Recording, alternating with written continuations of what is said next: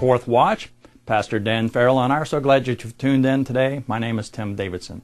Pastor has a message for us today, and it's called Operation Midwife. Take your Bibles, please, and turn to Exodus 1. Let's join the service already in progress. I'd like to introduce to you at this moment Bob and Vivian Scovegard. Could you give them a big hand, please? Come on up. There you go. Okay. Here you go, sister. All right. I don't need to tell you which one's Bob and Vivian. And so let me give you a few things, because that way when they talk, they can talk about something they want to talk about. All right. Bob and Vivian have got a ministry that they've adopted. Let's scoot up so people can see. They've got a ministry that the Lord's given them of going to the Dayton abortion mill, where Dr. Haskell, and they protest by way of placards, but also their presence, speaking to the nurses, the doctors, the young ladies or young men that come into that place. Bob didn't do it for 25 years because of working, but this young lady here has done it for 25 years, Monday through Friday, from the time it opens to the time it closes. Amen. Andrew Tooney said there was days he went up there where it was frigid cold and snowing, and he's chilling, thinking, I want to get out of this weather, and she's still there. Now we're talking about, from you guys have been deer hunting, you know what it's like to sit from 9 o'clock till 4 o'clock. She said that one of the abortion clinics is only open from Tuesday to Friday, but there's other abortion clinics. For 25 years, she's been going to a abortion clinic Monday through Friday. Now, I know you're against abortion, but you're not against abortion like they've exhibited. Second, she came from an Episcopalian church.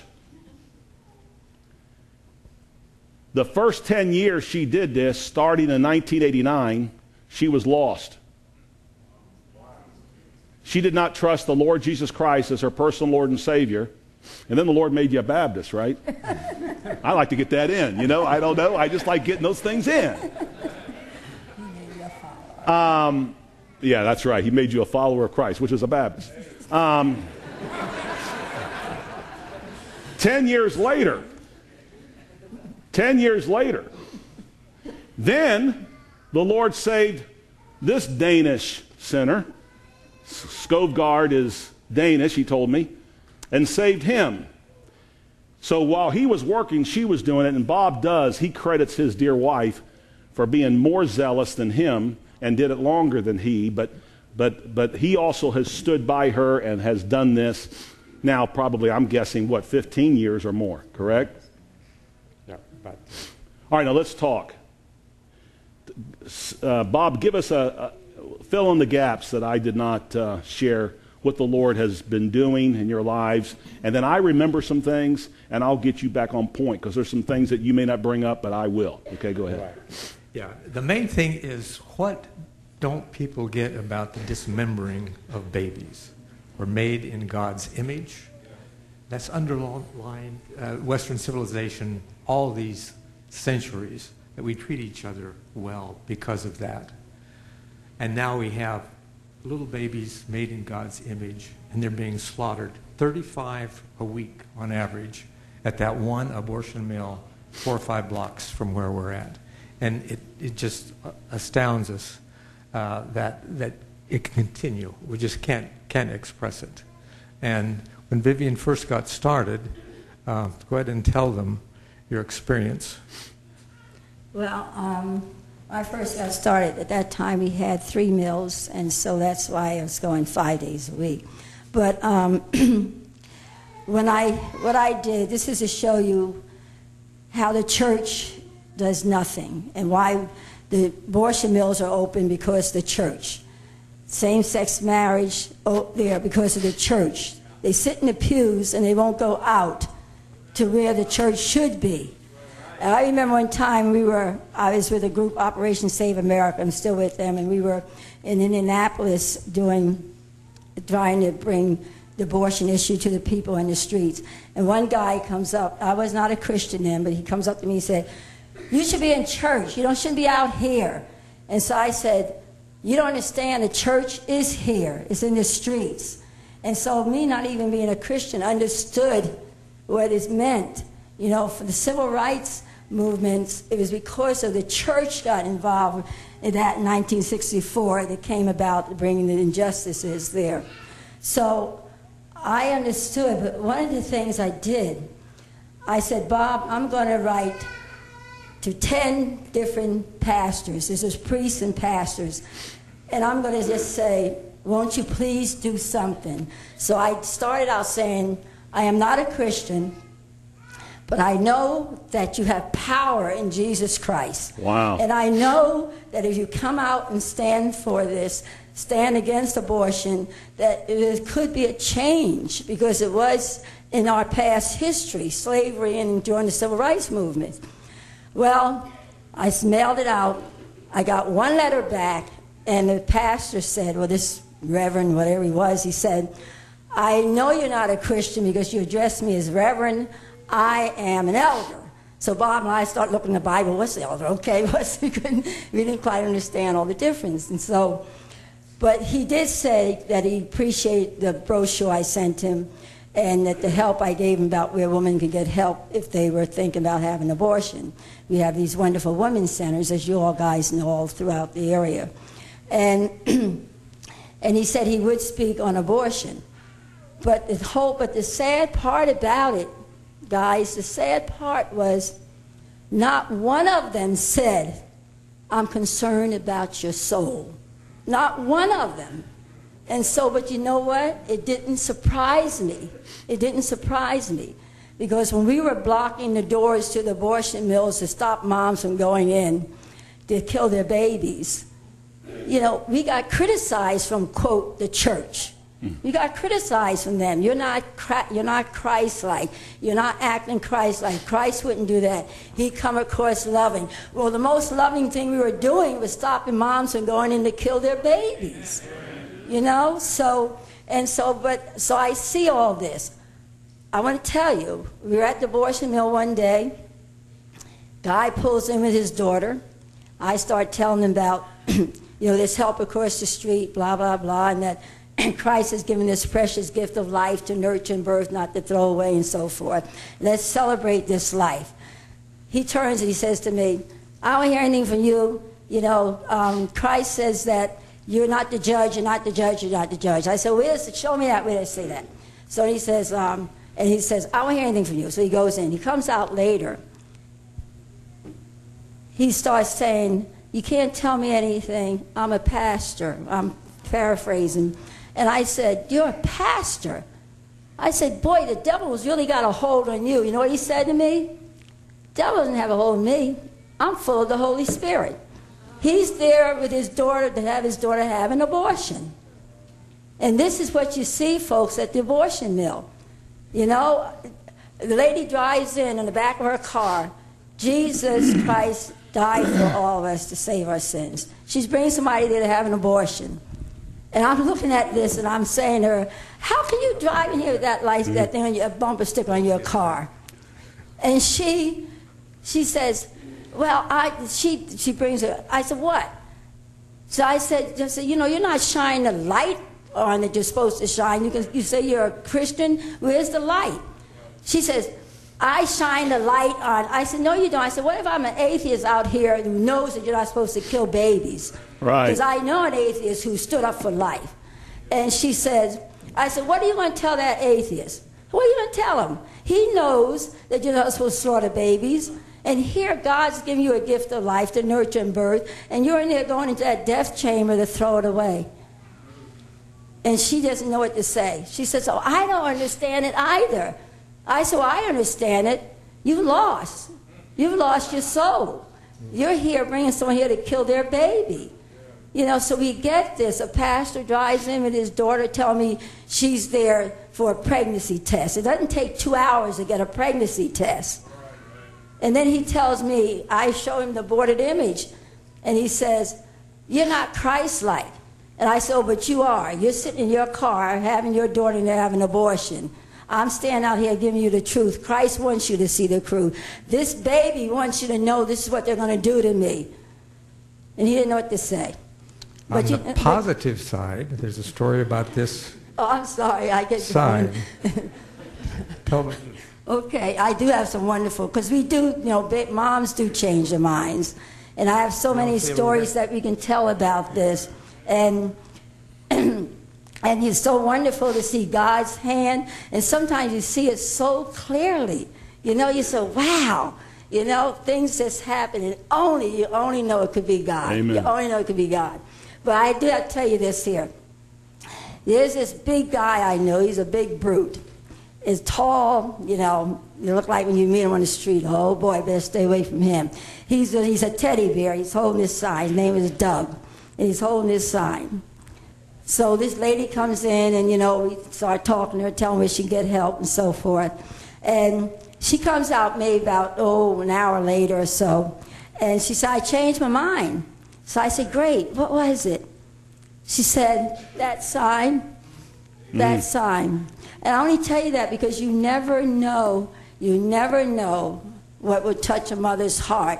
Amen. You never know. Someone could be there praying by themselves. Like one of my friends, she was off at a distance praying. And this lady comes out, she's from Indiana. It was a 2-day procedure, a bigger baby. And she goes over to her and she said, will you pray for me? So Jolene said, of course I will. And she started praying for her. She was thinking about having an abortion because she had taken drugs and she figured the baby would be addicted. And what life would that baby have and so forth. So she was deciding to have an abortion. And Jolene got her to go down to one of our centers, and she drove back to Indiana, and she sent Jolene a picture of her baby boy. So, there's so many stories. And it's what I want to say to one thing. I don't know how much time I have, Pastor. You're taking all the time you need. Well, I'm going to say you ought to run for vice president of America. Amen.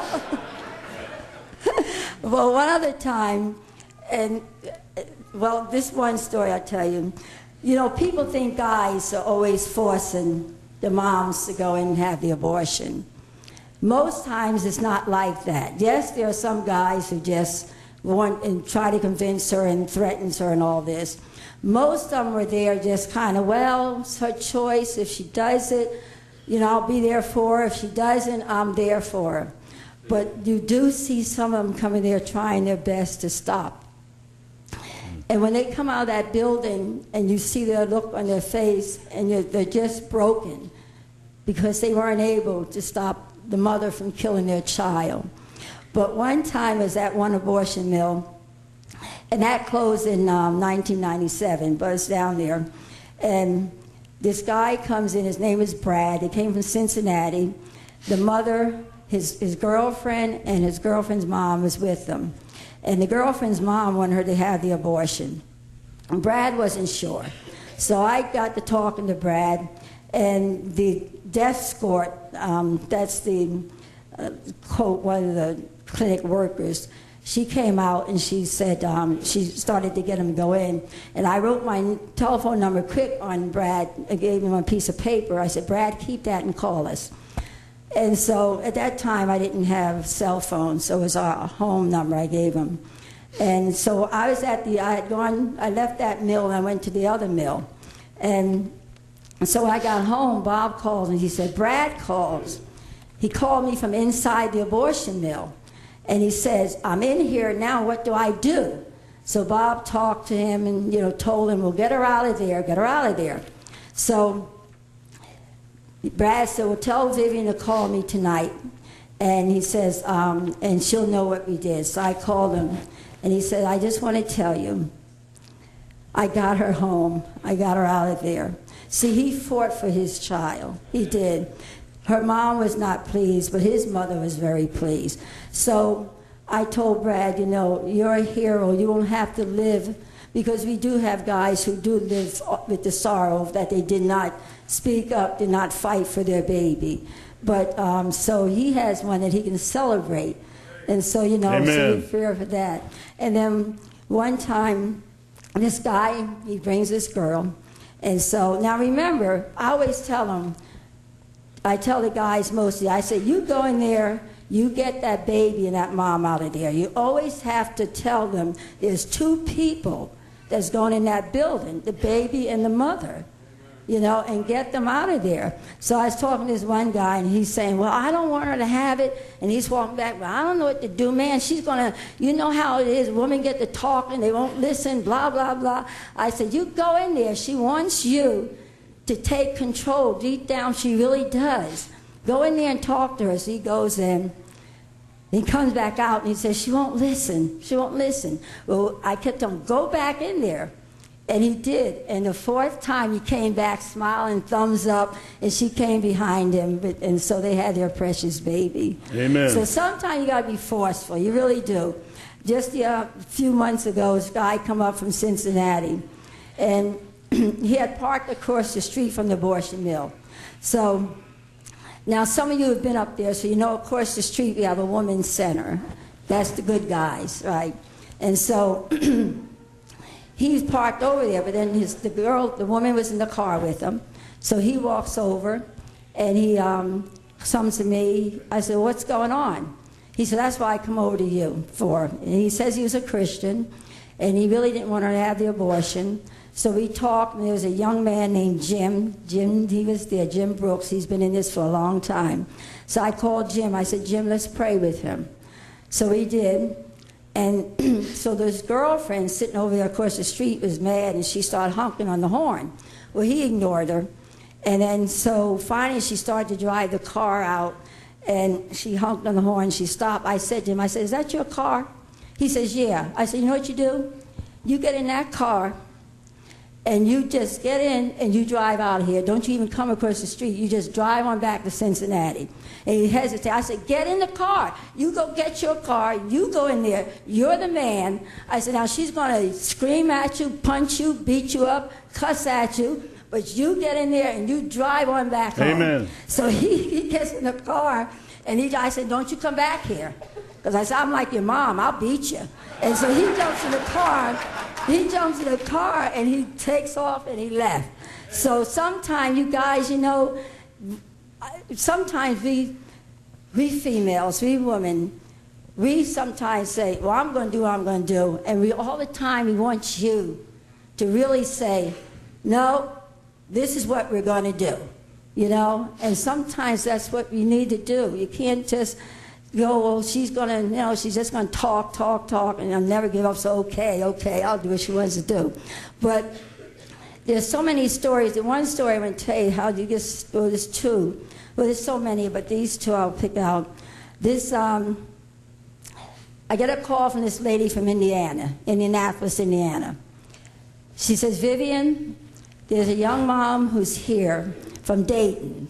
So that means, when she says that, that means that she's in Indiana to do the chemical abortion, because Haskell does not do chemical abortions. At least he didn't at that time here in Ohio. So she said, yeah, and she has an 18-hour waiting period in Indiana. That means the first day she can talk to the abortionist. I don't call them doctors, I call them abortionists. She can talk to the abortionist, and then she has to wait 18 hours before they do anything to the baby. So she came back to Dayton. So my friend from Indiana said, I gave her your telephone number. Is that okay? I said, yeah, that's great. So, and I told her that I'm going to give Vivian your telephone number, and she will call you. So I did call her that night. Now, she lives in Dayton, and she had gone to Indiana, and so I called her that night. I talked with her, so forth. Then later that week, this woman drives up near the abortion mill, she went into the parking lot, and then she turned around, and I told her, I said, you know, if you need help, you can go across the street to the Women's Center, and they'll give you a free ultrasound and so forth.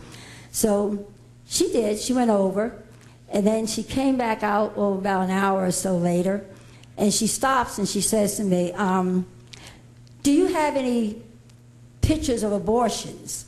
So I said, well, yeah. So I gave her the information. She looks at it, and she gets kind of teary-eyed. I said, how far are you in the pregnancy? She said, oh, I'm about 11 weeks, about 11 weeks. And so I said, wait a minute, wait here. So I ran, and I got, you guys might have seen it, you have the little feet. It's about 10 weeks in the pregnancy. So I ran, I got the little feet, and I had one of those little baby models that's about 11 weeks, and I got that for her and gave it to her.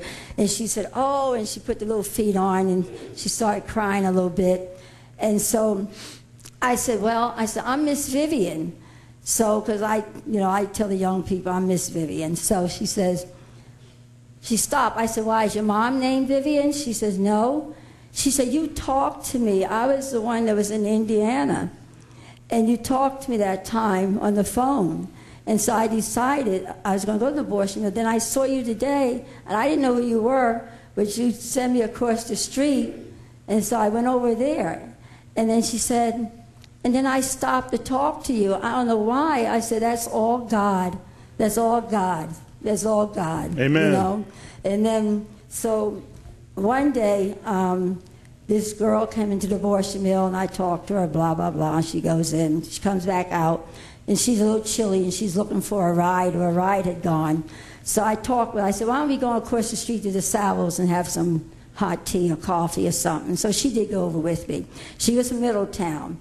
Now, I carry a lot of literature with me, and I usually don't have the one from Middletown on me. I usually do not have that on me.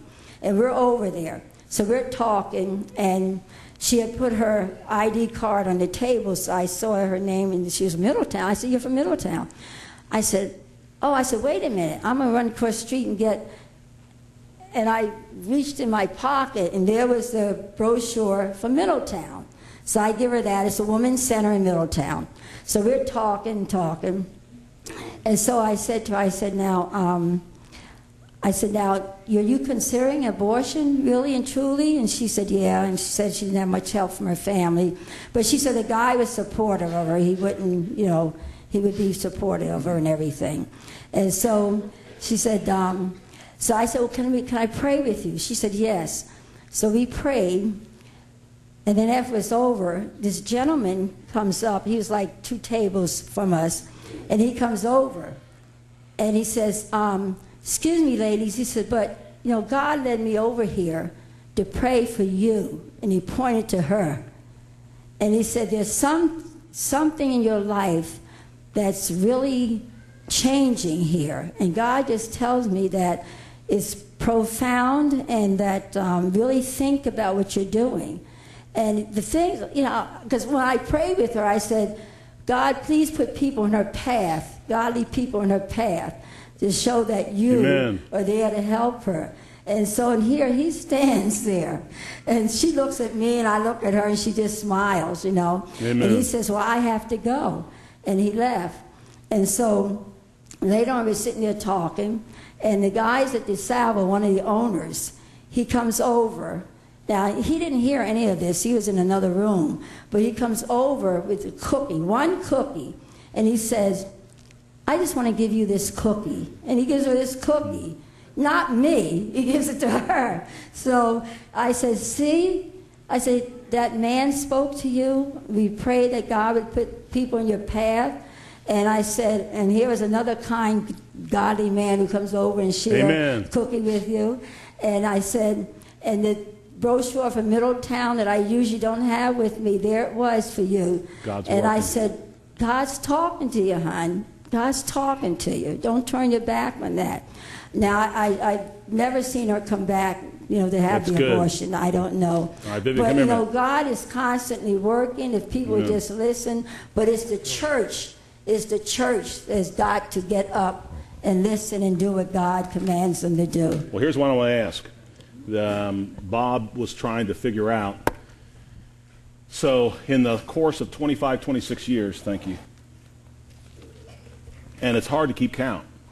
But it looks like God has used you and Sister Vivian to save how many babies? I would say conservatively, on her part, around 700. And she's been at it 25 years. And this is a conservative. This is just not people who come to the mill and say, I've decided not to do it. This is someone she's interacted with and someone she's prayed He told with. me in the baptistry room, he said 700 to 900. And I hope there's some kids out there called Bob and Vivian. Let me ask you, now do you tell me, go ahead, pick your microphone back up. Let me find out. So there are several churches, we'll not single them out, that are around that abortion mill. Oh, yeah. And you've approached churches about coming out and helping, Yes. and pastors. And did one of the pastors say that's not our ministry? Or something to that effect?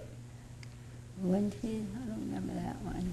They will all say that they're busy with other Other things. programs Right. and other ministries. Okay? But they've never indirectly Said that. Okay? Yeah. And so you wrote letters to priests and pastors and admitted that you were lost yourself. Right. And not one of those pastors wrote back and said, we would like to help you. No. Not one.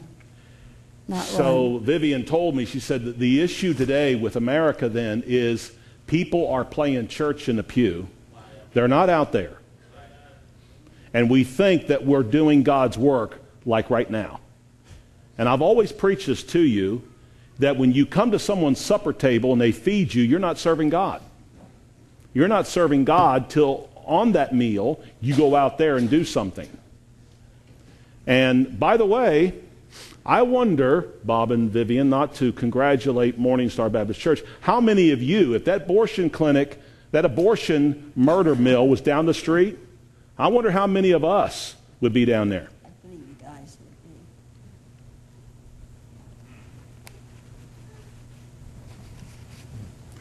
And yet we're against abortion. Right. Just like the Germans were against killing Jews that lived next to Treblinka and Dachau and Auschwitz. They're against it. Right. You have a grandma? Go kid her. We've got to, the Christians in America, and listen, the first 10 years, she was lost. God saved her later. And she was out there every day as a lost Episcopalian. And yet we got a bunch of born-again Baptists. Oh man, you're there watching Monday Night Football. You know, we do, you know, in football they say there comes a time in fourth quarter you got to do a gut check. We need to do a gut check and find out what it is we're all about. But here you're seeing a dear man and his wife, not to try to in any way put you on a pedestal. But for 25, 26 years now, every day, Monday through Friday, they're there trying to rescue babies. And the Lord has done it, but 700 to 900 babies are now, I mean, and it's possible that there's a kid walking around that's 24 years old. Praise God. You know how many babies I think I've rescued? Maybe one. Praise God. But praise God for that baby. And she brought that baby back a year later. I was preaching, and we had that baby on TV of a precious baby that was saved because she stopped to hear me preach. That's right.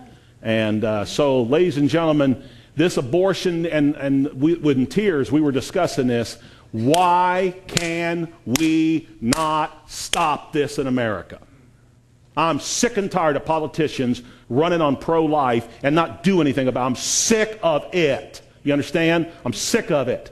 I'm sick of the homosexuals having the loudest mouth. I am. I'm tired of it. And I beg you to speak up because, I don't know, do they look ultra talented? Do they look ultra rich? They just got involved. They just got involved. Just did something. Exodus 1, verse 15. And the king of Egypt spake to the Hebrew midwives, of which the name of the one was Shiphrah, and the name of the other Puah. And he said, when you do the office of a midwife to the Hebrew women and see them upon the stools, if it be a son, then thou shalt kill him.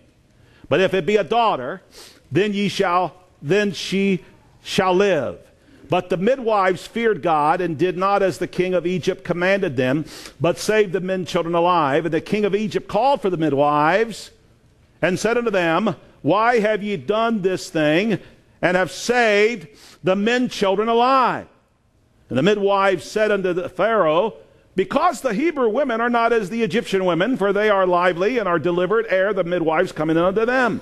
Therefore God dealt well with the midwives, and the people multiplied and waxed very mighty.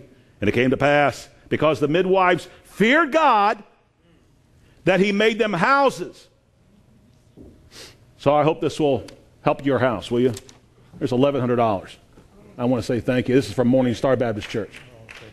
I love you. And Pharaoh charged all his people, saying, Every son that is born ye shall cast into the river, and every daughter ye shall save alive. Title of the message, Operation Midwife. Be seated. Now, you know, history runs in cycles. It seems like, you know, we have different periods of time, but really it's the same villains. It's the same victims, the same heroes. And yet things do change. I think it's kind of like cycles. We keep getting lower and lower and lower. So I'm going to bring you three thoughts, and I'll be done. A Hebrew crisis, and then we look at chapter 1 of Exodus, a Hebrew or human crisis, and then we'll close with a heart crisis. Now there was a day in the arid land of Ham, Mizraim, that the state became more important than the individual. Ambition got ahead of morals. Expediency was more than truth. There was a young lady just a few weeks ago on the computer that was bragging about having an abortion and said she's got her youthful figure back and took a picture of how thin she was. Her figure was more important than life. But what she doesn't understand, she lost more than just a baby. She may have lost her soul. You've lost your conscience. And let me tell you, what we have today in America is we have a citizenry, 330 million, that do not care about the precious lives of babies. That says something about us, that we don't care. Listen, there's a lot of sin we're guilty of, me especially, but let me say this, don't kill babies. Abraham is here, and him and his dear wife are expecting the baby. He said they know of a situation where, let's see, 3 women showed up to not celebrate, but to facilitate the killing of a baby. The mother brought her daughter, but along with the mother was the grandmother, and along with the grandmother was the great-grandmother. They came to kill a baby. Has a thought occurred to these stupid women that, listen, your mother didn't do it. They interrupted, like Vivian said, a generation. 2 lesbians sported all over the internet. They had a banner. If Mary would have had an abortion, we wouldn't have to put up with this Christian thing today. Listen, let me tell you, this is more than just women's rights. It's much more than that. And it's Jacob Yates. I don't see him in now. He's probably in Children's Chapel. There is now a woman that owns 3 or 4 abortion clinics, and she's growing. She is a professed witch. She has said publicly on the internet that when they kill babies, she's sacrificing them to Satan. That's what's going on in America. But what we have today, listen, that's not as atrocious as Christians that are mute. Christians that are more concerned about their stupid pizza than they are what's going on in America. I got a letter today, weeks ago. She said, what you know and you preach is so rich to us, but I can tell it makes you really unhappy. It's one of the most astute things I ever heard. And she says, I want to thank you for being willing to be unhappy and carry the burdens that you do.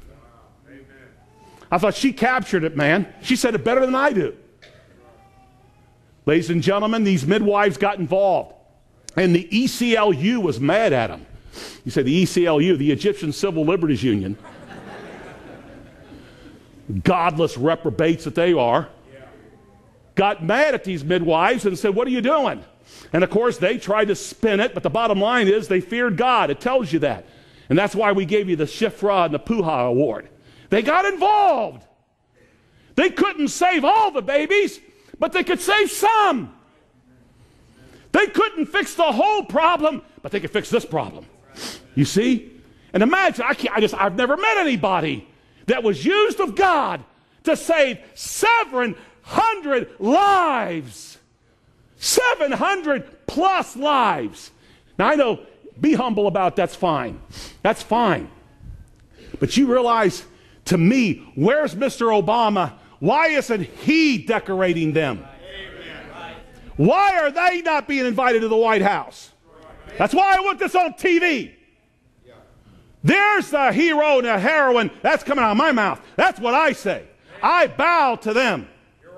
And we need, and here's what's sad, we could have more Bob and Vivians. We could have more people that could do what they do, because all they do is stand there and hold a placard, and then God has educated them, and look what they've done. Oh my goodness, folks. We are going to have to stand before future generations and answer, why did we do little? I've been out there to many abortion clinics, and I've seen Roman Catholics standing out there protesting abortion. And meanwhile, Baptists want to stand back. They're self-righteous, smug, and criticize Catholics for this, this, and this, but at least they're out there trying to save babies' lives. You say, well, I can't believe you're saying that. Well, man, then get it on recording. I don't cut Baptists any slack. At least on that issue, I give Catholics heads up. There's a Catholic church on Hamilton Mason Road. They put crosses all over their front yard to draw attention to the fact that we're killing babies. Why can't we do that? Where are the Protestants and the Baptist preachers that'll stand up and thunder out against the sin? What are we afraid of? I'm telling you, ladies and gentlemen. And by the way, I've been told that Westchester TV has been cutting me off when I get hot and bothered under the collar. Well, then you better get ready to go ahead and cut me off again right now. I'm sick of it. I believe that God hates it. You know why God doesn't get more involved? Can I tell you why? I'm going to tell you why. Because God's standing back and he's wanting to see how much of this we're going to take. Now, I'll tell you what, when God gets involved, here's what he does. He wipes things out, man. The days of Noah, the godly line did not stop the ungodly line. So God says, you know what I'm going to do? I'm going to send a little rain. I'll take care of this. Lot, he was vexed with the filthy communication of the wicked. His righteous soul was vexed. But Lot and his family didn't do anything to stop Sodom and Gomorrah. So you know what God said? I'll stop this. I'll stop it. Rome was killing babies. Rome was even waiting until after they were born and killing babies. Rome was atrocious. The filthiness, the debauchery going on in Rome. God says, I'll take care of Rome. God will take care of America too, buddy. God will take care of this country, and it'll be partly our fault. You hear me? Don't you blame this on Saturday Night Live crowd. Don't blame this on the homosexual crowd. It's our fault. And I'm telling you, I'm telling you right now, I am so stinking ashamed of preachers and myself, and I'm ashamed to be a preacher. I never thought I'd hear that said. I'm sick of it. I am so fed up with pastors, a bunch of paid CEO, pampered, lazy, stinking pinheads that all they care about is trying to build up their little private ministry. Amen. It's true. It makes me sick. They'll draw a check and a salary. They won't wear out any shoe leather for Christ out there. Amen. They would never go to an abortion clinic. Why? Because that doesn't look real professional. Amen. I'm ashamed of us. I am ashamed. So these two midwives got involved. But it wasn't just a Hebrew crisis. It's a human crisis today. I've got so much material. I'll say this. This report just came in. Induced abortions, the #1 cause of death in the United States. Right here it is. Got all the stats. It's amazing to me of how atrocious this is. Just in 10 years, AIDS has killed 43,000, motor vehicle accidents 41,000, suicide 31,000, homicide 26,000, liver disease 25,000, kidney disease 23,000. Induced abortions, this is just in a 10-year span, 1,359,000. It wipes them out. It's more than cancer. It's more than accidents with other vehicles, pneumonia, influenza, diabetes. It's more than cancer of all types. Abortion. It's the #1 killer in America. Since 81, deaths by AIDS, 500,000. Since 81, deaths by abortion, 38 million. Since 2009, AIDS, 15,000.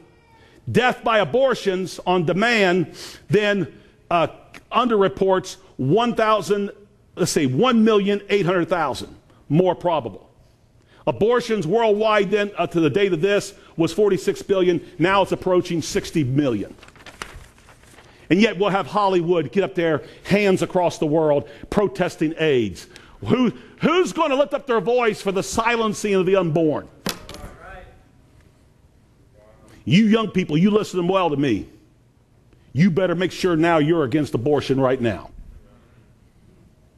And then lastly, I promise you I'd get out of here, a heart crisis. Thomas Jefferson said this, the care of human life and happiness and not their destruction is the first and only object of good government. And so here's what I have to say to you. Our government's not good. It's not a good government. I love America. I hate our government. You hear me? Did I stutter? We don't have a good government. It's not good. And that goes for Republicans, Democrats, I don't care. It's not good. Shifra and Puha got involved. That's called civil disobedience. Civil disobedience. Why? Well, it was against the law to do what they did. They went against the law. But they obeyed moral law. God's law. The Supreme Court, the real Supreme Court, that's in heaven. Amen. That's the real Supreme Court. Amen. That's what's going to take care of America. And so I know I'm just a peon. I'm nothing. Very few people listen to me. I'm telling you, America's in serious trouble. You young people, look at me. You know, I've interviewed a lot of teenagers. I have never seen a group of teenagers like I have seen in the last 2 years. They have no hope. I've asked them. When I was 18, 19, I couldn't wait to embark in the big world. I couldn't wait to get out there. Not today. Teenagers, most of them don't even want to graduate from high school because they don't see a future. America's in trouble. And if you don't ask God to help you to get involved, then there's something wrong with you. There's something wrong. Let's close with this verse. I'm going to be true to my word. I'm going to go less than 19 minutes. Turn to the book of 1 Timothy chapter 2. See, what you could do is pray. What you could do is write letters. You could vote correctly. Stop voting your wallet and vote principle. And you could help save babies' lives. Go to an abortion clinic. Protest. You know what you could do? You could join a Right to Life group. A pro-life group. You could do that. But please look, if you will, at 1 Timothy chapter 2 and verse 15. And I'm not going to get into all the doctrinal implications, but I do want you to see something maybe you've never seen. Notwithstanding, talking about women, she shall be saved in childbearing. Didn't say child killing. Now watch this. If they continue in faith and charity and holiness with sobriety. Let me ask you a question. When it comes to abortion, does it take faith? No faith. How about charity? Is there any love there? Not true love. Holiness. There's no holiness. And how about sobriety? Why, no, man. There's no way. Here's what Mordecai said to his dear niece, Esther. For if thou altogether holdest thy peace at this time, then shall their enlargement and deliverance arise to the Jews from another place. But thou and thy father's house shall be destroyed. And who knoweth whether thou art come to the kingdom for such a time as this? So I'd like to say this. I'd like to challenge every one of you to not only get involved in fighting abortion and fighting the crimes of our society, but also get involved in furthering the kingdom of God. How do you not know that God's going to use you? I beg you. In fact, I'll tell you what we used to do as a kid. I'll just say this. I double dare you. I double dare you to get involved. Jayla's been talking about starting a pro-life group in our church. Why don't you start? Amen. Let's get busy. You know, again, I hate to keep saying it because I never was a great football player, you know. I loved it. I love eating quarterbacks. I just love it. But I never was a great quarterback. But you know what I did? There were a few games when Lakota and Baptist Bible College, when we would be up at fourth quarter. And, you know, it might be like, say, it's 31-6 or 31-10, and there's only 5 minutes left in the fourth quarter. Now, I always played defense. Now, I don't know if you guys understand this. Defense is, do you ever play defense? Okay. Do you take it as a moral victory that we don't want them to score? I don't care that we're going to win the game. We're going to win the game. Well, good. I'm glad we're going to win the game. But they're on the 5-yard line, and there's 3 minutes left. I don't want them to score. So we would dig in. It was a moral thing, man. We cannot let them score. You say, but if they score, you're still going to win. I don't care. I don't want them to score. We did everything we could to keep them from scoring. My point is this. Are we going to win? Is Jesus Christ going to win? Yes. Yes. Are we more than conquerors through him that loved us? Yep. Yep, so we're going to win. No. Is Satan a loser? Yes. Satan's a stinking loser. You follow the devil, you're a loser. That's just the way it is. All right, so we win. I still don't want him to score. Right. I don't want him to score. I feel like right now in America, we're like on our 5-yard line, and we're in a stop defense goal line stance right now. Now, what are we going to do? I'm not going to tell you who I met last week because you don't have the guts for it. But I met a special guy last week, man. You talk about trying to stop abortion, this guy did. And he went to jail for it. I said, I've always heard about guys like you, but I've never met one. I said, I respect you. But he spent 6 years in jail. But boy, this guy, man, he's the real dude. We've got soldiers out there, and I'm not asking you to do what he did. But it's time you get involved. It's time that Morning Stars step up. It's time. I don't care if our attendance goes down to 50. Give me 50 soldiers. We need some soldiers. We need some men and women. And not just about the abortion issue, soul winning. Because look, I mean, how hypocritical is it? We're trying to save babies' lives, but the precious babies that are alive, we're not going to invest in them. Well, that's dumb. If we've got precious kids like these 10 kids that were lined up here, I think there were 11, these precious 11 kids, well, let's love them too. Let's help them. But all the way around, let's step up. Did you hear what Vivian said? She wrote 10 pastors and priests and said, I'm not even a Christian, but would you get involved? Not one. And not one witnessed to her about Christ. What was your opinion of Christians then? My opinion of true Christians is good. But of that, what did you think of that? Well, like I told you, it didn't surprise me. It's what I expected. She said, as a lost person, she goes, that's pretty much what I expected. Shocking. Shocking. God bless America. We're just like Rome. We think, God, the greatness of Rome, and we think God does not need us. And it's up to us in a way. I know this sounds kind of melodramatic. It's really kind of up to us to save America, really. Because this is the real America. Who do you think George Washington and James Madison would hang out with if they were here today? It wouldn't be that crowd. What do you say? Maybe you're like Vivian. You're not even saved. You're against abortion. Boy, you're against abortion. And you agree with that. And you're conservative. You're a Catholic. You're a Baptist, whatever. But you're not even saved.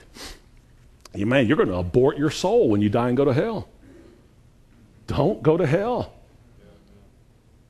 Christ died so you wouldn't be aborted. Why don't you trust Christ? And then you think you've got zeal now. You think you're upset now about what's going on in America. Wait until the Lord saves you. Your perspective, your passion is going to go way up. But you need Christ. I beg you to trust Christ. Heads are bowed, eyes are closed. Every head bowed, every eye closed. I want to thank those watching by television. And you've seen many things happen here. And if you're looking for a good church, why don't you come to Morning Star? But if you're looking for a church that's neutral on these issues, don't come to Morning Star. Morning Star Baptist Church we have unfurled our banners. We've got our marching orders. And we know who the enemy is. It's the devil. And we're on a rescue mission to rescue people like you. People that need Christ, need a personal relationship with Christ. And religious sinners are some of the worst sinners in America. Because you're religious, you're proud, and you're content. And you just congratulate yourself because you don't think you're as wicked as somebody else. You need the Lord Jesus Christ as your Lord and Savior. You need to repent and believe on Him. I beg you to do it. Pray for Bob and Vivian. Pray for others that are in the fight. And by all means, get in the fight. We need you. We need you. Father, I pray that... Pastor, I really enjoyed your message, Operation Midwife, and we read that out of Exodus 1. Yeah, it was, and it was good to have Bob and Vivian with us. What a great couple that have done more than just give lip service about their intense hatred of abortion, yes, but also their intense love for precious women that get trapped in this wicked, satanic society that says it's okay to kill babies.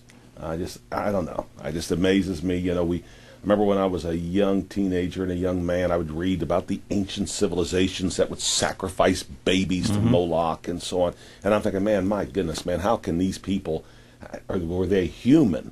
And now here we are in America, and we're doing the same thing. Of course, that one demoniac woman down in Florida actually confessed. She actually owns 3 or 4 abortion clinics.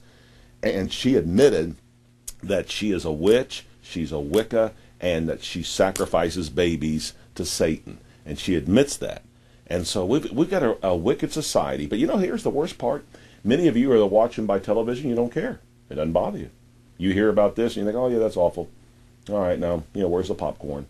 And that's your attitude. I don't get it. I don't know. Is there any hope for America? There isn't if we don't repent. If God doesn't give us repentance, we are done in this country. You cannot kill probably close to 2 million babies a year and think God is going to just wink at that and just, say, oh, well, people will be people. Nope. God will judge America very severely.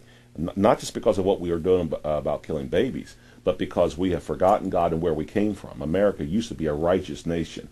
Not anymore. So you live in America, right? And you pray for this country, and if you're going to a church that does not take a flat-footed stand against these type of things, then get out of that church. Will you stop giving your money to those rotten churches? Stop doing it. Why? Well, my mom went there. Who cares? Just get out of that church and support a church that's going to take a righteous stand. Come see us this November. We are involved in Mission Month, where we try to get money to send to missions, so pray about that. And then come see our church sometime. We'd love to have you. We'd be honored if you'd visit our church and bring your family. God bless you. I'll see you next Sunday. Thank you, Pastor, for that. And we are so glad that you've tuned in today. Pastor didn't say this week that our times are 9:30, 10:30, and 6 on Sunday mornings. So I'm telling you that. Also, our service on Wednesday nights starts at 7:30. We're so glad that you've tuned in today. We would also like for you to take a look at your internet at your convenience. We have a website called morningstarnetwork.org. Under that, you'll find msbc.com and sermonaudio.com/itsnotover, AntiochBaptistCollege.net, Delta Force, and other church ministries. Also, we would love to remind you that we have a cantata December 12th and 13th, and it's The King of Love. And we are presently working on that. And I'm excited about it. I know that you would be too if you'll come and see. We'd love for you to come and join us. And that's at 7000 Summerhill Drive. That's in Little Berg and Westchester, just off Tylersville, between Cincinnati, Dayton Road, and I-75. Take 2nd Street to Shirley, Shirley to Lawrence, Lawrence changes into Summerhill, Summerhill changes into our driveway. We're so glad that you've tuned in today. We hope to see you soon. And until then, goodbye.